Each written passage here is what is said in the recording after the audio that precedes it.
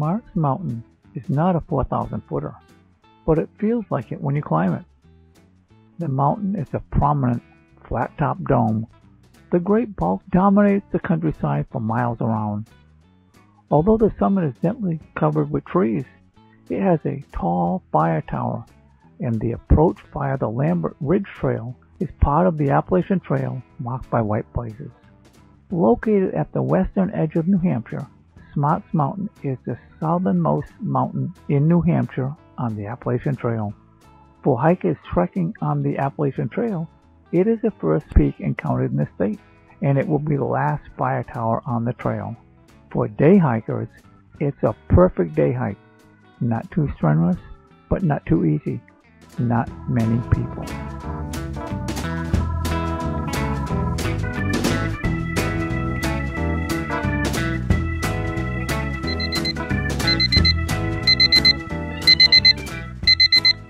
My Sandy woke at 5:30 a.m., pushed me out of bed, handed me a large travel mug of hot coffee with an English muffin, and sent me on my way with a big hug. I was feeling pretty good, dressed in my summer hiking garb, somewhat tattered polypropylene top and bottom, with my old worn-out cotton shorts to my tiny yellow car. It was clear that the weather forecasters were right this time. It was raining. Everything was soaking wet. As my car accelerated briskly up the exit ramp leading north up to the highway, a short, bright segment of a rainbow showed itself in front of some deep space clouds. This reinforced my feeling of optimism. Not much traffic, a little mist fogged up the windshield. I switched the wipers on periodically.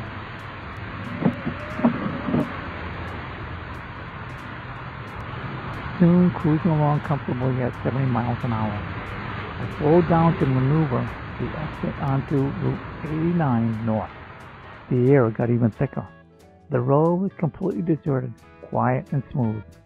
I tuned into the local public radio station for some bright classical music.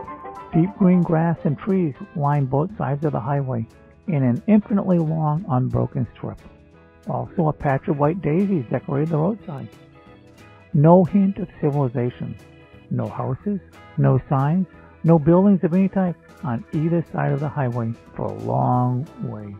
It was a beautiful feeling.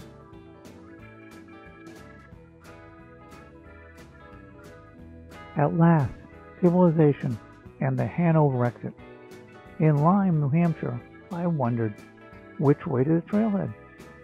I drove slowly through a pretty Vermont-style 18th century town common and the country store, a village green, a tall Civil War soldier in granite standing guard atop a granite block, a pair of small American flags crossed below his feet.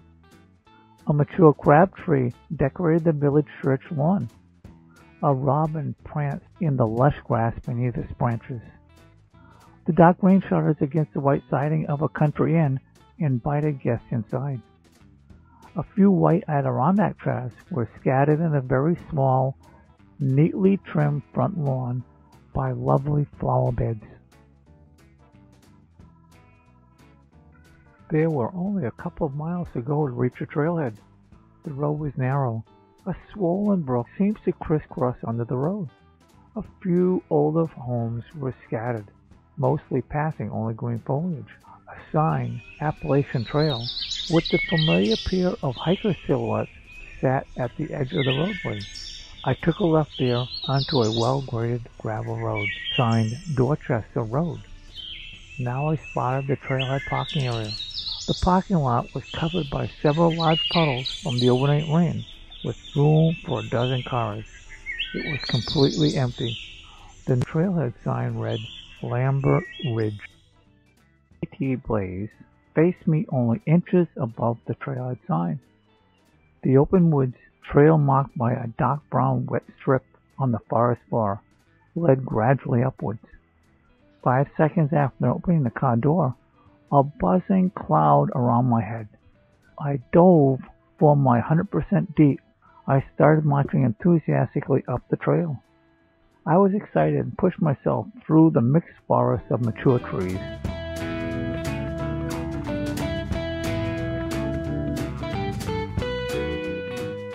The Lambert Ridge Trail gets you climbing right from the start, with numerous ledgy vistas en route to the top by a series of open ledges.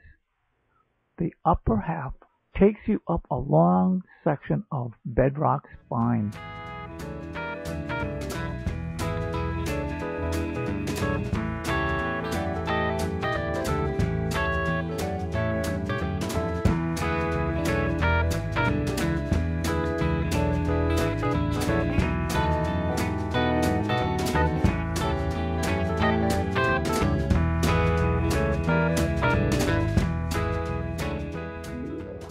A thick layer of deer moss carpeted the face of the ledge.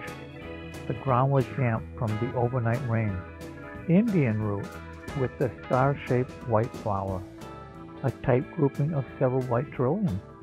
Later, yellow tiger lily.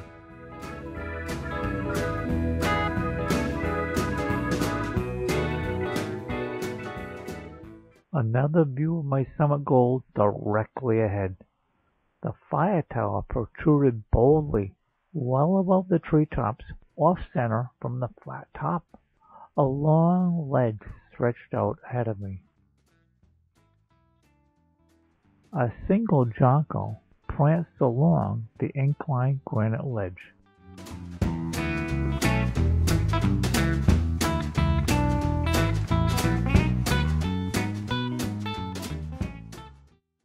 Ominous clouds now obscure the summit. Heavy with dampness, cool winds swirled. A bubble of fog blew by my face as if a fog machine had exploded silently in front of me. I decided to charge forward in an attempt to reach the summit before the weather turned bad. Soon the trail re-entered the shelter of the woods and I dropped down on the other side of the ridge. I moved ahead quickly on the long level sections of trail. The forest floor was covered by moss and ferns on each side of the easy-to-follow trail. A jay called loudly. It was obvious that the trail would pitch up very steeply. But when? I proceeded with mixed emotions, anticipating the final push straight up to the fire tower and the summit. It was quiet, sheltered from the wind, off the ridge, past a peaceful small stream only a couple of feet wide, splashing water around rock steps. A few rotted truncheons cutting over a wet area. Each friendly AT blaze reminded me of how many other hikers have passed this spot in past years.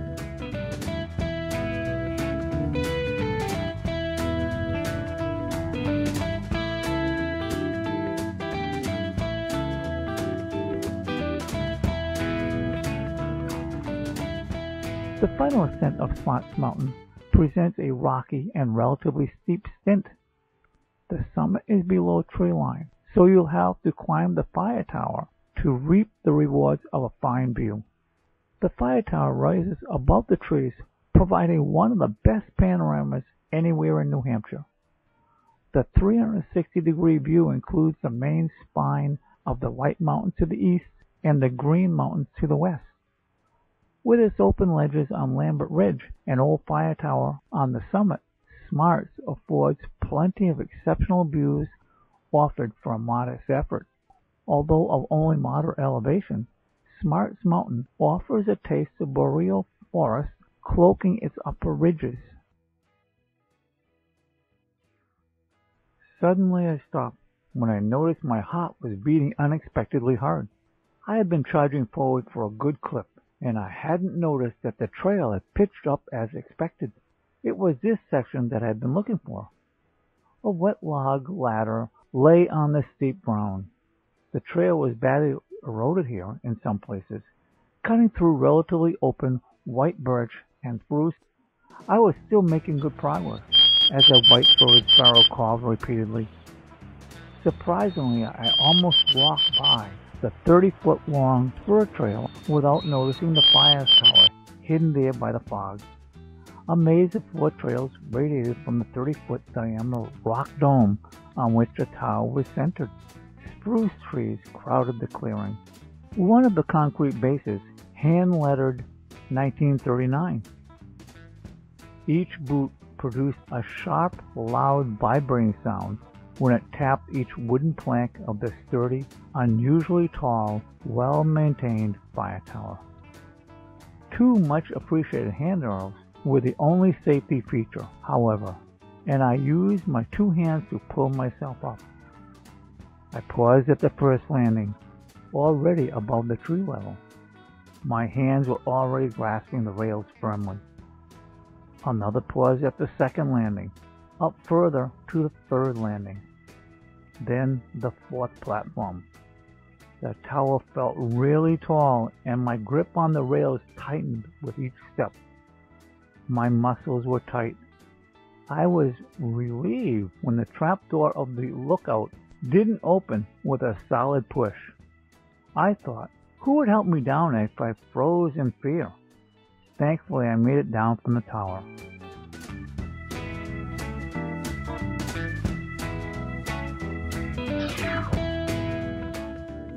"3 hours to get up to the summit was not record time, but I was happy. My plan was to charge down again without a break. The wet trail splashed with each quick step, my walking stick flashing wildly. I checked off each now familiar landmark in my mind as I sped past without stopping. It was like fast rewinding a movie. A bashful breeze appeared momentarily, then faded. The sound of the river below grew louder. Back at the car, in 90 seconds I had pulled off my boots and multiple socks, which were amazingly dry, and had slipped into my docksides. I was on my way home. I flipped on the windshield wipers as it started to rain within a few miles.